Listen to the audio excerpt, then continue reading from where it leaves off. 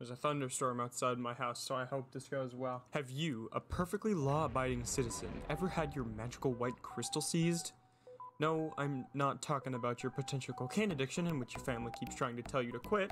I'm talking about Castle Crashers, a game where you level up, earn combos, and meticulously use those combos to defeat bosses exponentially more difficult than the last. Like a dragon, an ice king, Medusa, and a literal fucking husk of corn. Today I'm going to take you through the exhilarating experience of Castle Crashers. Before we get into the actual gameplay, for all you little rascals and haven't figured it out already, there will be spoilers in this video. Tread wisely.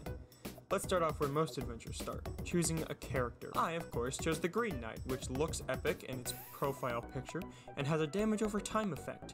Surely this decision will not cause any future consequences. After our party gets interrupted by the death of a fellow comrade, we rush out the door and are immediately thrown into the action.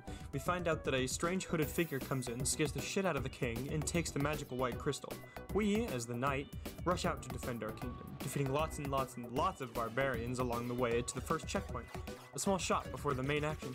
We take a small break to obtain pets that were illegally obtained and weapons that were 100% gained from the 15 seconds of gameplay that was viewed. But after that, we rush right back into battle, mouth breathing on barbarians with our newly found toxic abilities. We do this for some time until we encounter the first boss, or the ram tank battle shit, whatever the hell it is. The functionality of it baffles me even after writing this and also playing the game after a few times. We eventually spray it with the Raid anti-insect spray long enough for it to spontaneously combust as we earn ourselves our first epic gamer dub. We then raid a nearby outpost, slaughter its inhabitants, and then continue on with the mission. We cross a bridge to enter the final boss fight of the level, the Giga Chad Barbarian.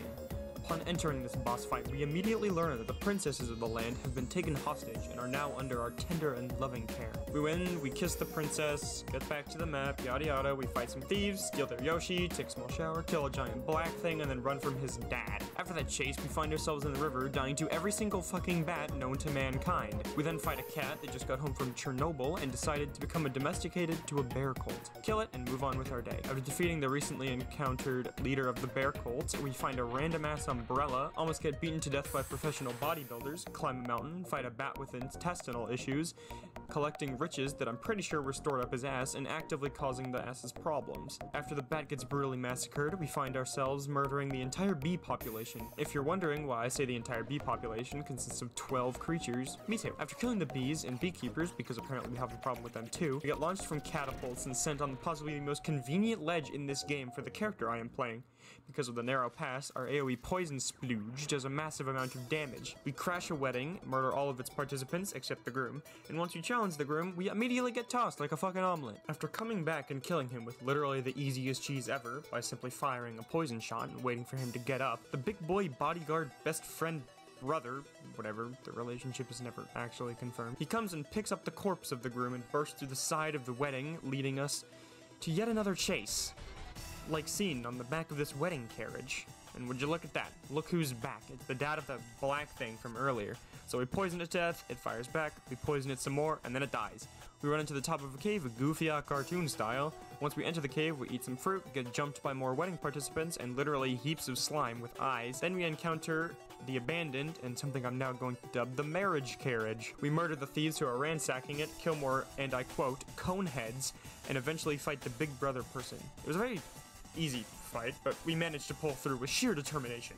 And because of our position on the battlefield, it looks like the boss ran over to the lava pit and jumped in, even though he was technically supposed to fall in by accident. I believe that the final mage and the necromancer saw this unfold, felt bad for him, so they come by and resurrect this man and his friend simply out of pity, waiting for the second chance to be proven. When we encounter the lava area, where a bunch of fire demon looking things try and jump us, but we kill them by cheesing it with one move.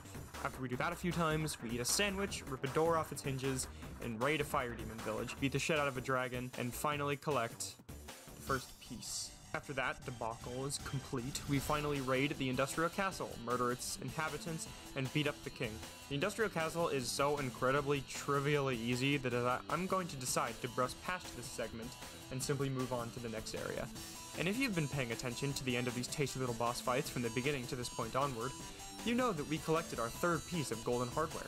We've collected a compass, a wheel, and now a telescope. We can finally cross the Atlantic, which is infested with pirate ships inhabited by ninjas. We dispatch the ninjas appropriately, continue with our adventure, and end up in the mysterious desert.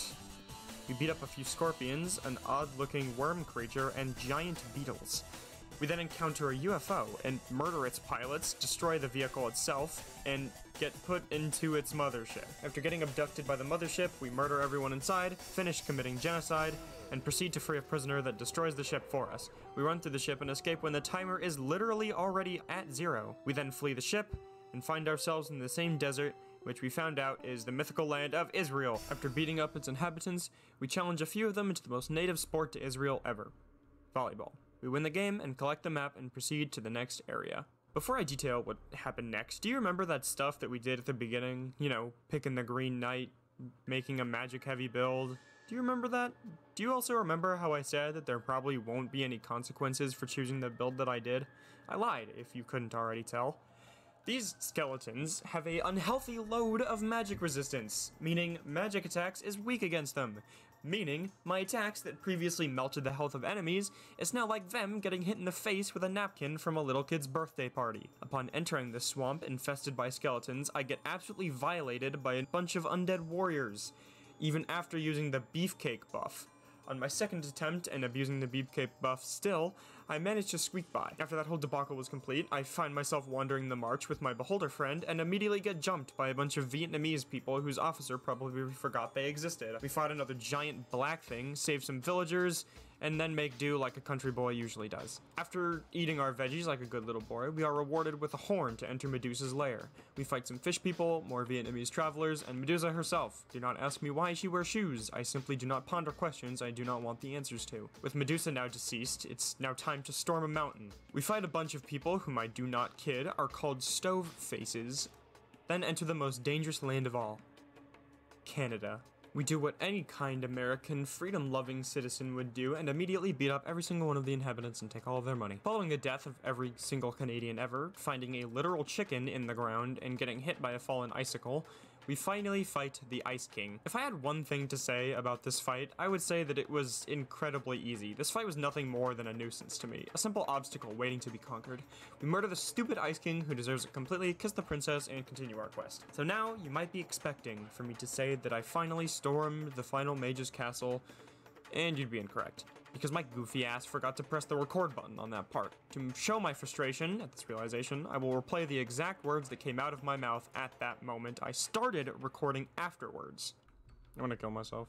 Because of this lost footage, I will simply recreate the storming of the castle and painter boss fight and the undead groom and the other dude fight in Minecraft.